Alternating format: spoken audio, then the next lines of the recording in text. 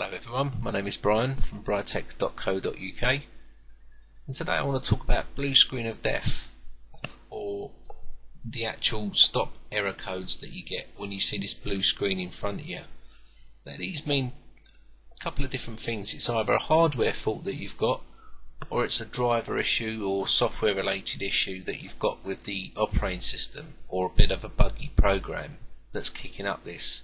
It may be something you've just installed, or it may be just a little leak from a buggy program that's kicking up this with a rogue driver, and it's kicking up this error message.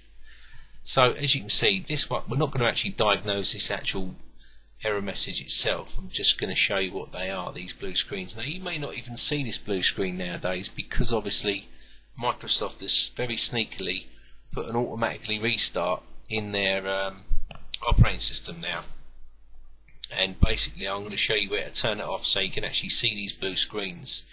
So all you need to do is right click on my computer, go properties, advanced, where it says startup and recovery down the bottom here, where it says debugging information, click settings and take the tick out of this automatically restart, and then it will show you what the blue screen is without restarting the computer, because obviously you want to see what it's saying so you can write it down and tell a technical support engineer or an engineer that's coming to look at it, or maybe you want to look at it yourself.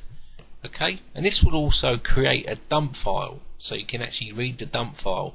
Now these reside in the Windows directory inside C Windows, and they are in here, but it's in one of these little folders called Minidump. But I haven't got any, so what I'm going to do is read some old ones that I've picked up along the way, just to show you basically what they look like. Now, how are you going to actually read these dump files? Well, you can't look at them in Notepad because it won't allow you to, because they're encrypted and you need symbols to read them. So basically you're going to need a program called WinDbg, or Windows Debug. It's just short. WinDbg is the actual program. You can get it from Microsoft website.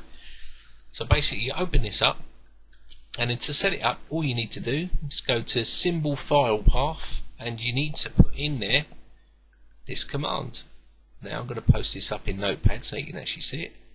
This is the command you need to stick in there, and it actually years ago you used to have to download all these symbols and it was a right pain in the arse, but now you just put this and it comes off the server and you ain't going to worry about it.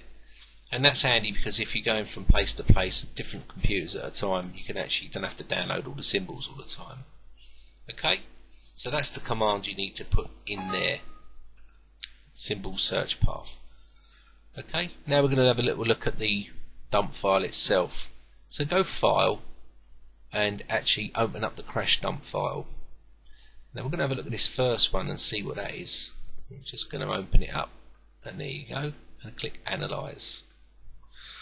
So let it analyze, and it's going to now give us some information, what's in dump file, what's caused the crash of that particular PC. Now I don't know what this says, but we'll have a little look here. And basically there's the actual blue screen of death error page that you're going to see. It'll be right across the top like this, where you see page fault underscore, in non-page underscore area. You will see that. Okay, not less or equal, you'll just see that right across the top. So now we need to have a little look and see whether we can see anything, but it's saying driver fault, and there you go, process name. And let's have a little, right, now we can actually type this in Google to see what it is, because obviously, or we can look up the customer's PC or the PC to see what programs are on there and get an idea what program that is on the PC.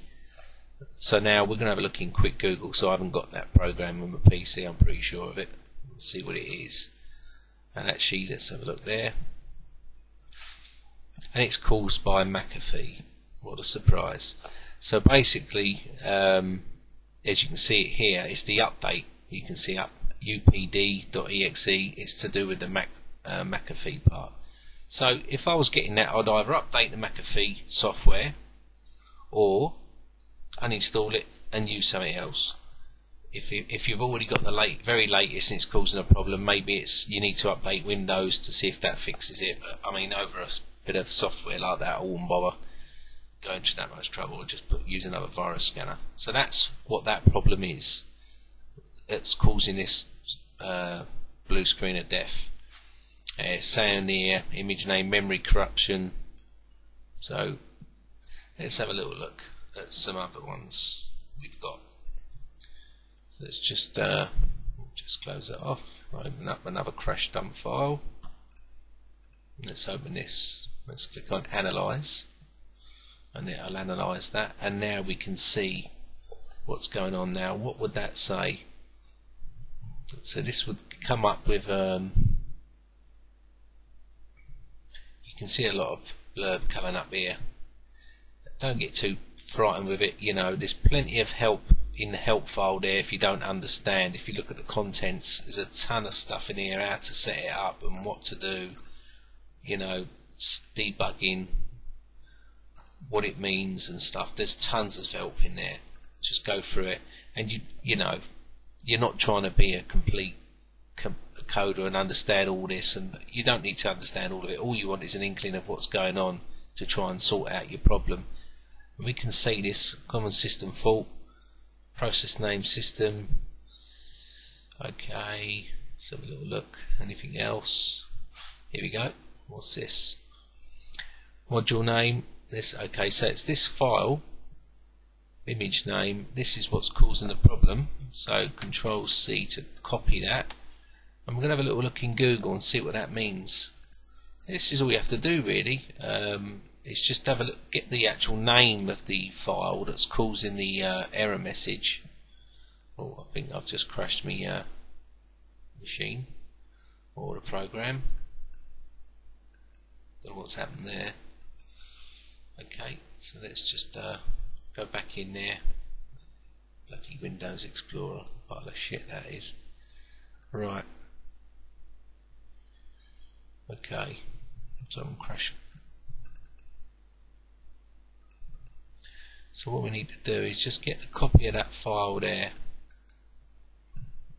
You can type it out if you want. I'm just lazy. Just can't be bothered. So let's try it in Firefox. There we go. So let's have a little look in here and see what it says. Basically, that error message is caused by the modem, soft 56k modem. I can remember these, bloody hell. And they used to be a bug pain in the arse then. So basically that was what's causing that. It's an old memory dump file, it may be that's why. So maybe someone's tried to install it on Vista or something and it's caused that problem, or maybe whatever it may be. But you don't need to know. If it was your PC and you was getting the information, you'd know what's going on. So now you know it's that program. It's a 56k modem. What are they, $5? Buy a new one, update. It's a software modem, I think, as well. So you can either uninstall it and put a hardware one in, or try and get the drivers for it, new drivers. So there you go. That's understanding blue screen of deaths and how to diagnose them roughly. Now, once you know that, you're halfway there. They are a pain. They do happen quite a bit on some of the older computers. And let's just have a little one more look at the last one. I've got 3 there. I suppose I could have a look at that last one. Just give you one more little look, see what's what. It won't take me long. Okay, so I can see this picking up. What's going on? A little look. Driver fault, process name, or AOL. There you go. Another one. I don't think that needs searching. It's definitely something to do with AOL. So let's just click that in there. And as you can see, I can see there's the program. And I can see something to do with AOL, because look, there's the program. What is it? I can see AOL service libraries. Don't even have to go in there. So basically, that's how you diagnose a dump file, or look at a dump file and get roughly what's going on with the error message. Now also you've got the event viewer, which I'll cover in another tutorial, which is very handy for technicians as well. You go into actually the computer management side of things. Sorry, no you don't. It's here, and it's inside inside of here, and you can actually look at the application or the system and find out what's going on, what's causing these error messages. Okay, and that's all you have to do. We'll go over that in another tutorial. So that's how you read memory dump files. My name is Brian from Britec.co.uk. I hope this helps you out and makes you understand what blue screens are and how to read the dump files and get to diagnose your own problems. Okay, please leave your comments. Bye for now.